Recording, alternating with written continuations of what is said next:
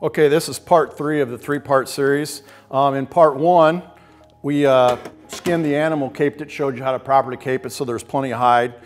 2, we took the hide off of the head. In this video, number 3, we're going to show you how to get the horns properly, cut them off of the skull. So just use a bone saw. You can use a sawzall, do whatever you want. I like to go about halfway between the eye and the burr with a straight cut, straight down. And I like to go down to about the bottom of the eyes, if you can see. Then I will come over here and I'll start in this way. And I'll go about that angle, a little bit higher than the angle of the nose.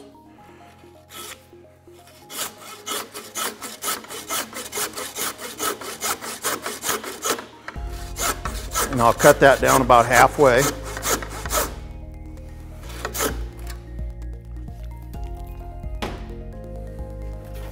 And I'm going to do the same thing on the other side.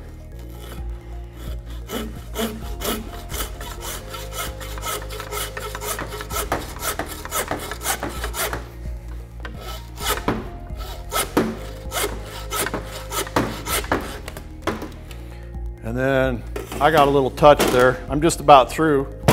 I usually do this. If I do it right, I leave the brain laying right there. It don't even come with the antlers.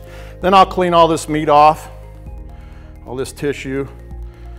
Usually when I do it like that, I'll get most of the membrane off. And then I'll rub it with borax and stuff. That'll keep the bugs off of it, any smell, let it dry, and we're ready to go from there.